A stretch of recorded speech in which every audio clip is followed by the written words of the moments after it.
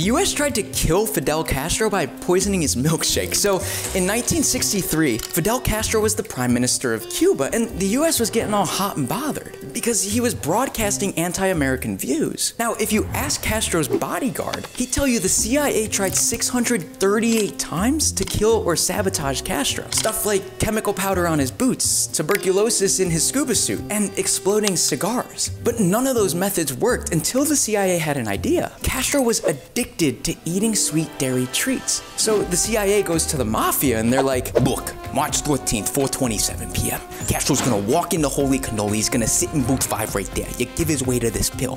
Waiter's gonna put that pill in Castro's chocolate lover's milkshake. That's it. Kaput. Capitalism reigns. There was just one small problem. When they went to take the poison pill out of the freezer, it had stuck to the freezer's lining. It ripped open and spilled everywhere. Mission aborted. Castro went on to be one of the world's longest ruling leaders.